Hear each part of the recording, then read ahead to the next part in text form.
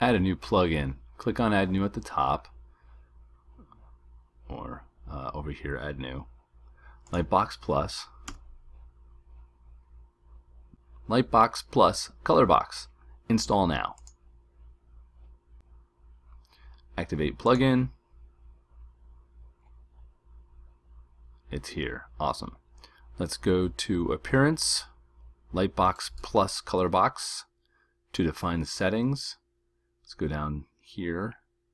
Now you have to update these settings because Lightbox Colorbox will not work. And Lightbox Colorbox is a pain in the butt. It's supposed to be the best one, but it doesn't. Every time I try it, it doesn't work properly. So you have to tweak it. So General, Styles. When I go to Styles, I click on Black. I want to have that black background or dark area around the photo. Advanced, we don't need that. Press for Styles, I'm going to press Save All Settings. Okay, let's go down to the bottom, all the way to the bottom. There's another one here for General, Size, Position, Interface, Slideshow, Other. Let's go to Other. Make sure you click on File as Photo and use Class Method. Do not display image title. Let's click on that one too. Let's click on Save All Settings. Hopefully this works. Alright, we need to go to our, let me see, Photos page. Click on Pages and click on Photos.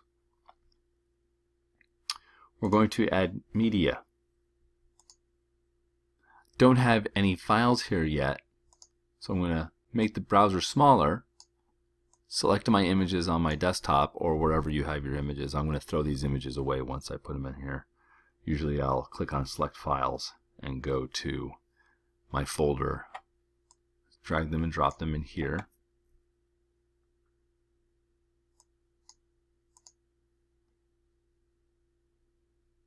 Alright, they're all selected. Over here, Attachment Display Settings, make sure that Link to Media File is selected. We're not going to create a gallery. Do not create gallery. I repeat, do not create gallery. I've tried this 5 times now. Just insert into page and we'll make our own gallery, because every time I try to make the gallery it doesn't work. There we go. What I'm going to do is I'm going to press Enter on the right side of each image to give it space.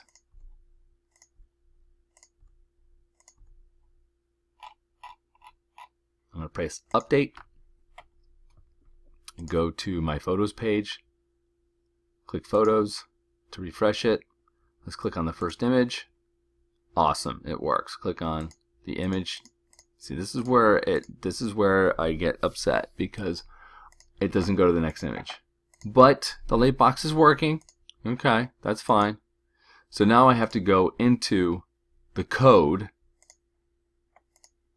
to make these light boxes work. And this is what frustrates me about WordPress sometimes, is I don't the plugins don't work properly, and we have to go in and we have to manipulate. So let's go back to this page, the Photos page in WordPress. Click on Text. Here we go. I know this one's working. I know that everyone is working, but they're not attached to each other. But I've done Lightboxes in Dreamweaver before, so I have a little bit of knowledge about this. So what I usually do is, this is number 72 here, and this is number 72 here. I'm going to copy those, and I'm going to replace them with this number and this number over and over again on each one. Each one 72. This is in the class and the REL. Class and REL, the relative and the class. We'll make them all the same. 72, 72, 72, 72, 72. Oops. Gotta be detailed. Remember? Detail and organization in web design. And knowing a little HTML and CSS doesn't hurt. Let's do it for each one. Let's update. Let's go back to the page, refresh, click on the first one. Ah, there we go. Now it's working. It's going to each image. And it goes right back to the first one again. Wonderful. Okay. Now I'm looking at this page and I don't like that it's very long. I want to have each image right here.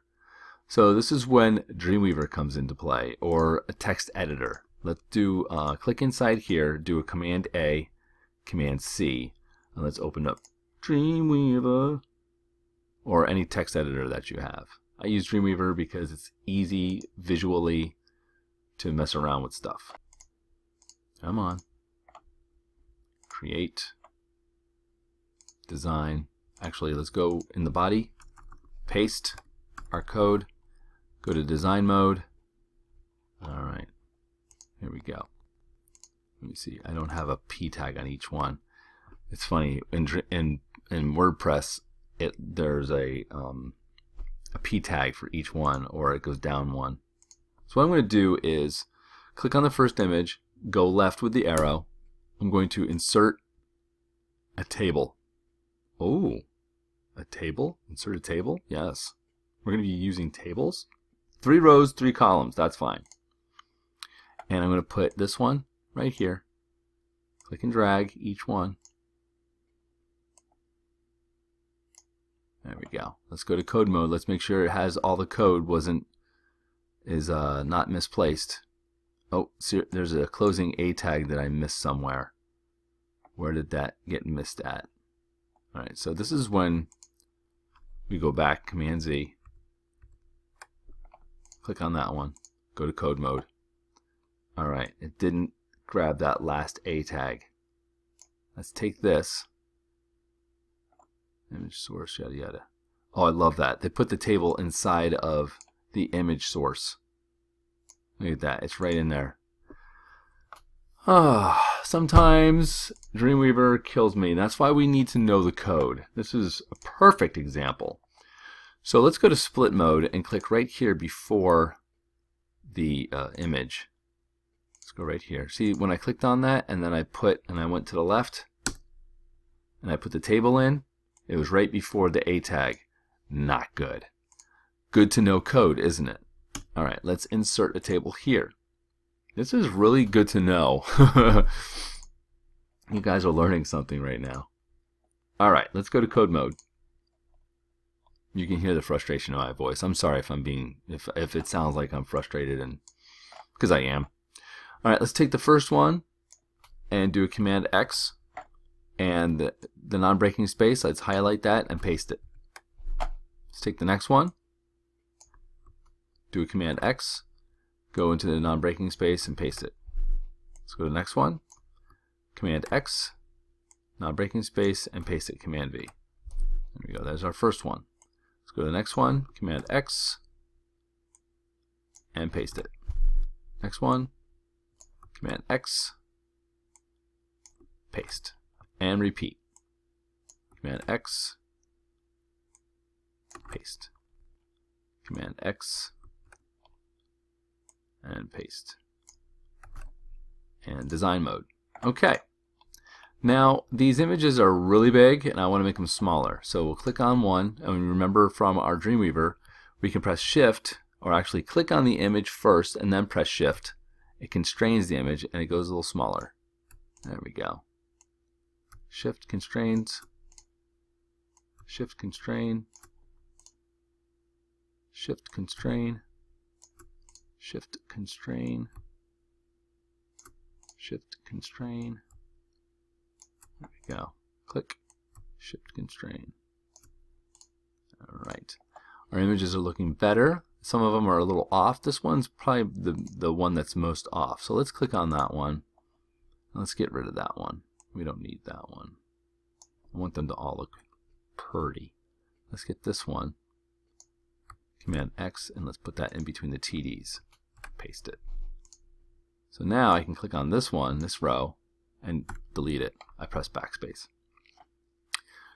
Alright, so all of our images look pretty good height-wise and width-wise, except for this one. I could put that one on the end down here. So let's go to code mode again. Let's snag this one and drag it down here. Let's get it out of the way. Click on this one and select it. Command X and put it here. Command V. Let's get this one. Command X. Paste it. Command V. Let's get this one. Command X and paste it. Command V. Design mode looks better. Alright. Now we got to figure out, do we make this one bigger or smaller or whatever? Looks good so far. Let's select the table like we did in Dreamweaver tutorials. Click on border 0, space 0, cell padding, let's put in 10. Let's see what happens. That looks beautiful. I love it. Select it, go to code mode. We're going to take all of that, copy, go back to WordPress, and paste, and update. Go to visual if you want to check it out. That's what it's going to look like. Text. Refresh. There we go. There's our photos. Click on the first one, second one, third one. Ah, isn't that wonderful? Beautiful. All right, so good luck. This one is a tricky one.